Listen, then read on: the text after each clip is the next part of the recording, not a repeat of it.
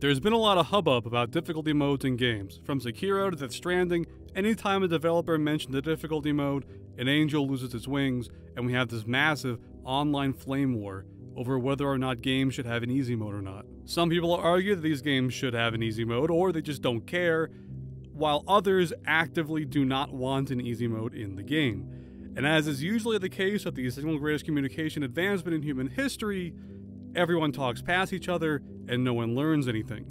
But I am here to change that. I am here to make the definitive video game difficulty video. I'm going to dig deep into why people may feel the way they do on both sides of the aisle on this issue, while offering my own opinion on the matter as well. So, I hope you enjoy. Before I get into that though, let me acknowledge a few things. One, I am not talking about accessibility options. It's not that those aren't important, in fact, it's the opposite. They're so important that they deserve their own video. What I mean by easy mode is its standard usage in the industry, a mode for people who aren't as good at games to still be able to play the game and have a good time. This can be in the form of multiple difficulties or letting players edit specific variables or both. As for my opinion on the matter, I think that providing these options, these easy modes, are good for everyone. I think for developers, appealing to this group is a worthwhile goal on its own no matter what type of game or experience you are making. And for gamers, I am also here to tell you that no matter how experienced you are, you benefit from an easy mode being in the game. Now, I will argue that easy mode is an inherent good, but I'm also not saying that developers who don't offer it are like bad people. We live in an imperfect industry with limited resources, and if a developer doesn't do something like this, there's a decent chance that they wanted to, but the publisher didn't give them what they needed to get the job done, be it time, money, people, whatever. However, most people arguing against easy mode aren't doing it on the grounds of it being more work for the developers. They're doing it on the grounds of just not wanting an easy mode there for creative reasons. And on that note, let's start this discussion with what I see as the closest thing to the valid arguments of no difficulty modes. Argument 1. Easy modes in games will attract casual players, and both of these things will make video games dumbed down. This is one that I see less of, but I do still see it. I consider it kind of legitimate because games are becoming easier and more accessible, and this can compromise the design of certain titles. People worried about this think that an easy mode will compromise the few truly challenging titles left on the market. But easy mode, if anything, is a reason not to compromise the experience. If a developer wants to appeal to a wide variety of gamers, but only has one difficulty mode to work with, the results will be either mildly appeasing both groups or one group taking priority. If you have an easy mode though, you can craft your game with a core difficult experience in mind, and then have easy mode just be modifying the variables of that experience, letting players have more health, have enemies move a little slower, whatever. I'm not saying it's easy to do this, but it is easier to do that than it is to design one difficulty mode for every type of gamer. Easy mode doesn't have to mean that the core experience is designed around the easy mode. In fact, since most people playing on easy mode are usually not people that are concerned with a perfectly balanced experience, it's in a company's best interest to cater to the people that do care, the core players, first, and then have a secondary focus on easy mode. Alright, on to argument 2. I'm worried I'm playing the game wrong. This is one I don't see voiced directly as much, but I see it voiced kind of indirectly. And when you push the game to its limit, sometimes it cracks and your enjoyment is ruined. Mario, Mega Man, Shovel Knight, these games have one fixed difficulty, so you know the experience is entirely tailored around what you're playing. Without a doubt, it's the way the game is meant to be played. People get a sense of relief from seeing a game without difficulty modes. A game that has a difficulty mode can cause a certain amount of anxiety, and that anxiety comes from not knowing which difficulty mode is right for you. At least when there's no difficulty modes, you know that the difficulty you're playing on is the one intended by the developers and the one the experience is focused on. You don't constantly worry that you're quote-unquote playing the game wrong. Now playing on PC with a mouse and a keyboard, I could just barely, after about 700 deaths, just barely squeeze my way through this game on Legendary. Then I went back through on Heroic and whooped the game's ass, but this is my problem. Which difficulty did I enjoy more? And I can kind of relate to that anxiety. I felt this a bit when I was playing Uncharted 4. With enough brute force, I could probably make my way through Uncharted 4's hardest difficulty mode crushing. But is a tough as nails shooter really what Uncharted 4 is trying to be? Is that really what it's best at?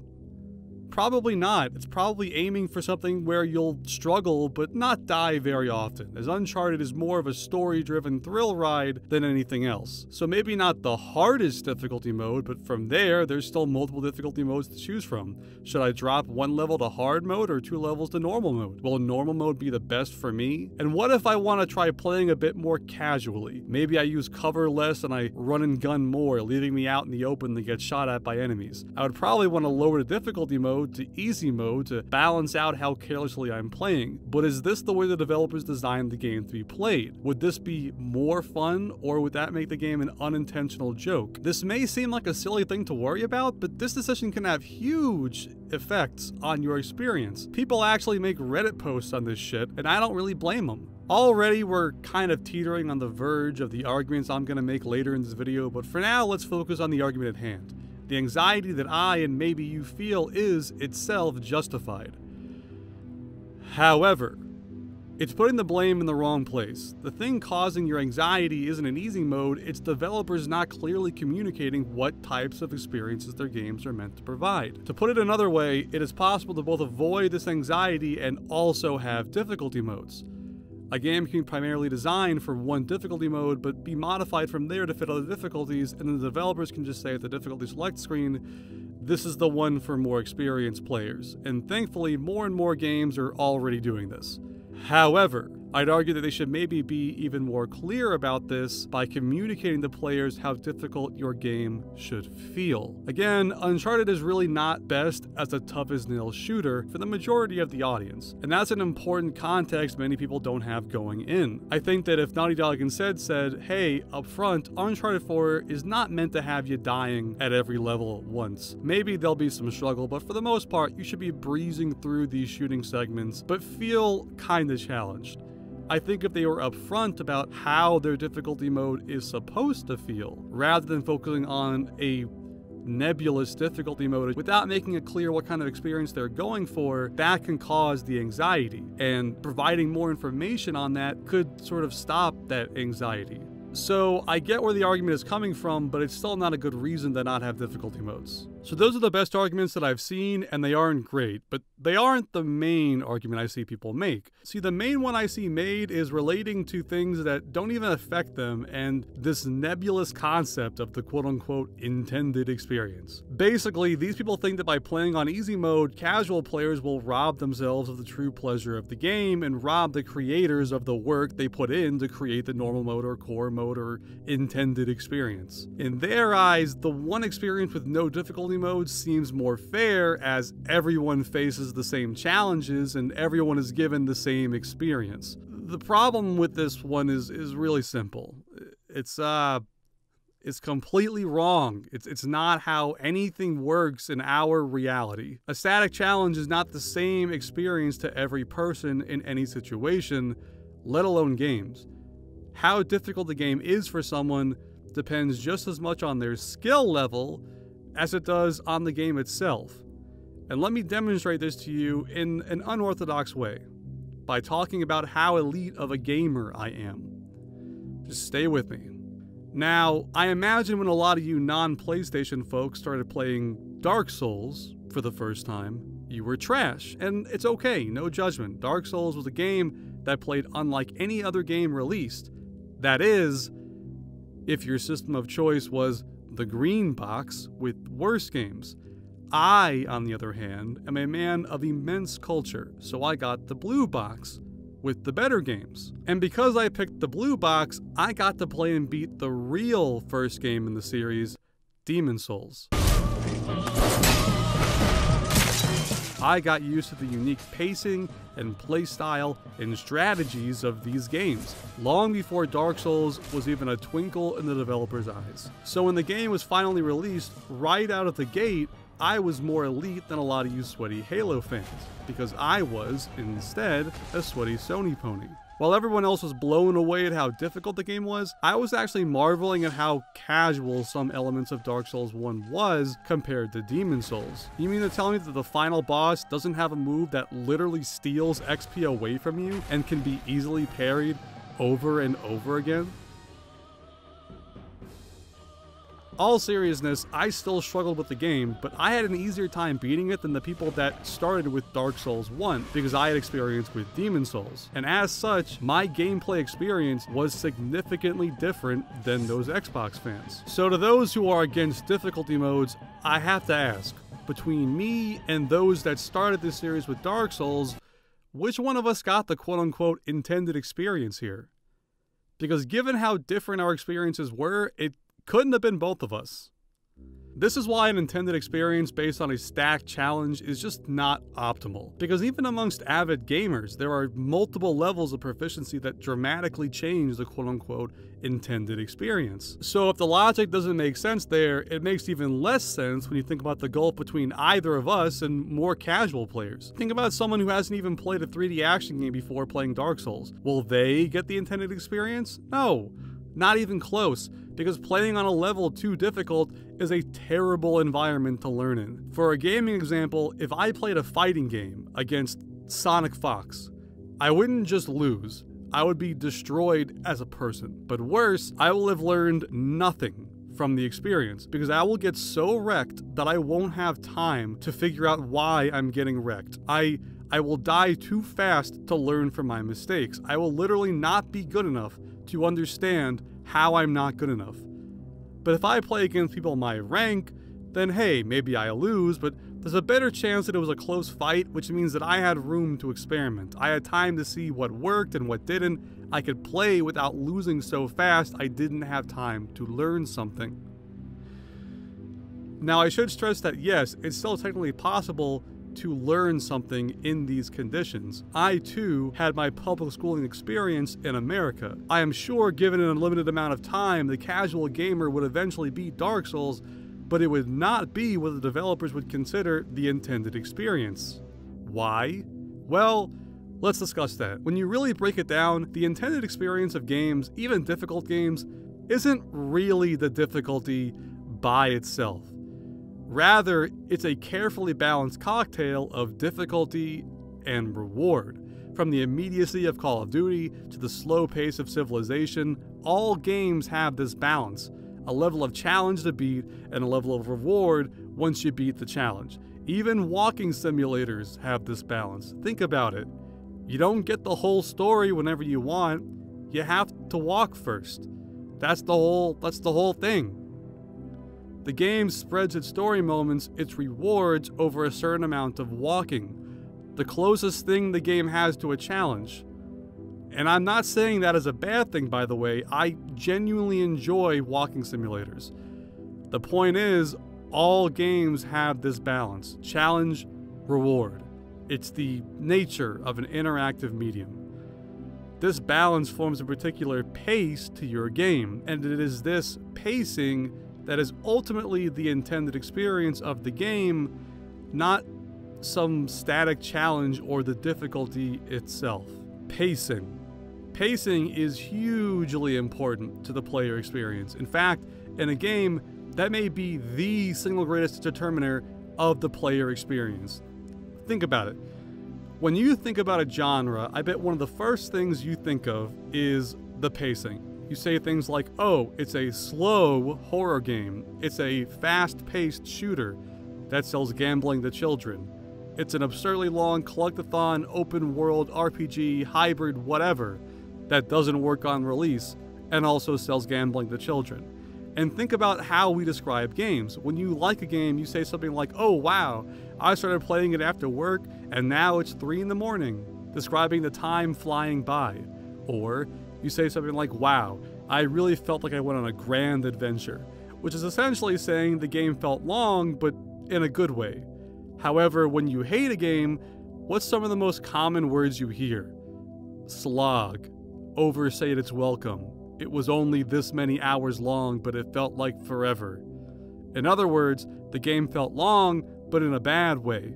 Some of the most common descriptors for game experiences is how long the game is, how long the game feels, and how you explore it. In other words, it's pacing. I'm not saying that this is all there is to games, but pacing is a huge, huge component of the gaming experience. Pacing is especially important for difficult games, as difficult games tend to strive toward a very particular balance that works for a very particular type of player. When a developer says, "We designed our game to take 15 to 20 hours to beat," what they're really saying is, the pacing of our games will likely be satisfying for those who are able to beat its challenges within 15 to 20 hours, so we design the game with these expectations in mind and hope it fits the majority of our target audience, and if not, shit. Now, let's go back to the casual gamer playing Dark Souls, the kind of player that struggles with the first boss in Dark Souls because they don't know where the X button is. This player should not be realistically expected to play Dark Souls at its only difficulty mode. Not because the player couldn't beat it, I mean, it's technically possible, but this player would not be conquering challenges at a good pace, because they'll be learning how to play very, very slowly. They will conceivably spend hundreds of hours playing what was designed to be a 30-hour experience, and not in a good way. Sure, they'll improve a little, but they will be conquering challenges that aren't acknowledged by the game. When a controller finally feels natural to them, and when they're able to move around with the analog stick successfully, they aren't going to get an in-game achievement. Dark Souls doesn't reward players for finally learning where the X button is. It's going to reward them when they beat their first boss. And that kind of progress is not going to come at a steady enough pace to create a satisfying balance of challenge and reward for this player. So most of their experience would be a sad, unfun, boring slog.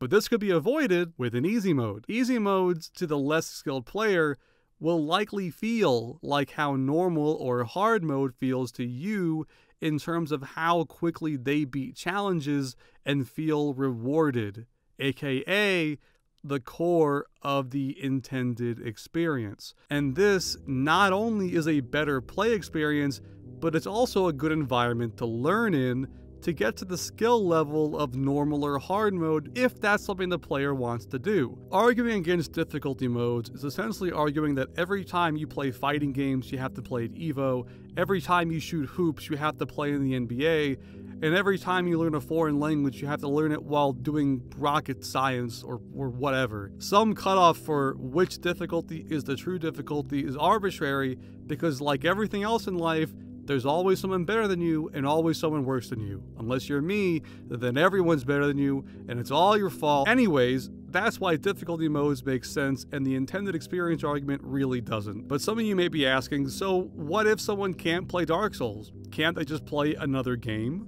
Well, there are a few things I really don't like about this argument. One, there are desirable qualities about games, even notoriously hard games, that can be appealing in isolation, but not with a complete package. Dark Souls has great environments, world design, lore, and game feel, and playing Dark Souls just for that reason and not caring about difficulty is definitely a valid way to play the game. Think about how many games that you've played that you like the gameplay, but the story is garbage. It's possible to enjoy parts of games, but not others. Imagine if you had to like the story of one of your favorite games in order to play them. That's essentially what you're asking casual players to do, and I really don't think it's fair. But I'm gonna argue that difficulty modes are good even for hardcore gamers. The sweaty, deodorantless elite that watch over Tifa's watermelons like a silent protector, a watchful guardian. Even these people need an easy mode because people aren't finishing their games. And it's becoming a tough sell for a lot of publishers. And I mean, like, the majority of people aren't finishing their games, by the way. Like 9 in 10 people. Jesus Christ. Now, there are probably a lot of reasons for this, but I would bet money that one of the main reasons people don't finish games is because of pacing. They may like the mechanics or the world or the story, but because they weren't given clearly communicated difficulty options to choose from to get the intended experience, they weren't able to tune the difficulty to get a pace that worked for them, and they weren't giving it an environment they could realistically improve in, so the game ended up feeling like a drag and they didn't finish the game. In an interview with IGN, former writer at Naughty Dog, Amy Hennig, discusses the impact this 9 out of 10 figure has on the direction of the industry. The idea that our medium just makes it peace with the fact that, like, oh, most people will never actually see the whole arc of the stories we're telling. That's bizarre to me, right? So that the age when we could make games that were, I mean, in the non-indie space, right? Make games that are 6 or 8 hours long, don't have any of their second modes, don't have a live service, don't have any multiplayer.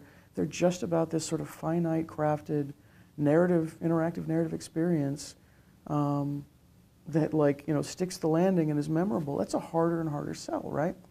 To a publisher, if not the gamer themselves, exactly. right? Well, right, and I think that's the big question I have, is to the publishers, absolutely. Basically, like it or not, the fact that many of your fellow gamers are unable or unwilling to play through sections of a single-player game is contributing to the industry-wide de-emphasis of single-player games. Now, that's not the only reason, but I bet it's a big one, and I bet if we could get more gamers to actually finish single-player games, then publishers would have a greater incentive to fund them. So how do we do that? Well, it's not by telling these people to get good. It's with an easy mode. Think about it. If someone makes a single-player game that's super difficult and has awesome graphics and satisfying animations, and the super difficult mode is the only difficulty mode, then you're limiting your audience to gamers that A, hit the sweet spot for that particular difficulty, which limits your audience, and B, have the latest tech to run all the awesome graphics, which by itself costs more money and also limits your audience. You don't have to be an economist to know that this is a tough sell for an investor compared to another Call of Duty. So in our current socioeconomic system, that means that this particular type of game slowly fades away. Or if it does get made, the core experience will be compromised to appeal to a wider audience. Meanwhile, if you had an easy mode, or better yet, you could tweak individual variables of a game, like how much XP you earn per mission, and you had clearly communicated descriptions of the intended experience and skill level of each change, then the potential audience grows, because now, with a bit of tweaking, every kind of player would be able to have the intended experience, which means the audience is expanded by enough people that it may be worth that investor's time. And that means that games can afford to take more risks. They can afford to have a more difficult core experience because they know that if it's too difficult for some people, they can just tweak the experience down a peg to give them an assist. It's no big deal. Casual players being able to play games does not have to be a threat to your experience. It's a worthwhile goal to create avenues for more casual players to enjoy the same experience more veteran players do by itself, but even on a selfish level, you only stand to gain from their support, from their dollars. Not only that, but playing this game on easy mode could be the gateway that player needs to play the game on normal mode, or maybe they'll play this game on easy, but the next game they'll go to normal or default or hard or whatever. Easy mode is not just a way to let everyone have the intended experience, but to give them an opportunity to be a normal mode player. And I say this as that type of gamer. I got decent at games by playing them on easy mode when I was a kid, and then on normal, and now I usually just jump straight to hard mode because I'm really cool and I have lots of friends. So how do we get publishers to consider these options important enough to ensure their devs can put them in? Well, the same way any change in this industry happens, by whining very loudly to publishers. If it worked for loot boxes, it can work with difficulty modes. Just sustained whining, non-stop whining on every forum. In my eyes, it's worth it. Difficulty options should be seen like subtitles. It should be weird when they aren't in there. In a way, however, there already are ways to adjust difficulty options in a lot of games. It's just that those options are microtransactions. Think about it. You can buy an XP booster or a weapon in a pinch. You can spend over $150,000 on a terrible Transformers game. And while this is ultimately the fault of publishers and the actions our socioeconomic system incentivizes them to take, I can't help but feel like if there was as much of a push for easy modes as there was, say, no loot boxes, this wouldn't be an issue. Think about it. Selling digital items to players that actually make gameplay easier is a really scummy way to manipulate vulnerable people, and it's compromising the art that we make, and I think that those two alone are more than enough reason to make them go away. However, what it also ends up doing is essentially punishing casual players for not being as good at video games. Imagine if more of the big YouTubers or gaming outlets framed microtransactions in this way. Imagine if people who railed against selling power to players weren't just the more hardcore players who care about game balance, but the casual players who don't want to be charged a premium to get the intended experience. Once again, being inclusive to casual players, showing solidarity with those different than you, only improves things for everyone. In conclusion, we need to expand our view on what difficulty means if we are going to productively talk about and design game difficulty. When we think about difficulty modes, we are talking about something that means different things to different people and can be experienced in different ways depending on the person experiencing them. The intended experience should not be focused on the challenges themselves, but how you want your player to feel while playing your game. If your goal is to produce a game that makes any given player have a particular intended experience, then the best way to do this is by making sure every player can tweak your game as much as possible to get that experience. If the intended experience of a game is to be challenging, then we need to let players tweak the part of the challenge that relates to experience. Even the naysayers owe it to themselves to encourage easier difficulties so that these games can keep being made. I guess if I had to end the video on any one idea, it'd be that when a game has an easy mode, everybody wins. So that's it. That's the video on difficulty, the definitive video. No one else needs to make any more videos. Bye.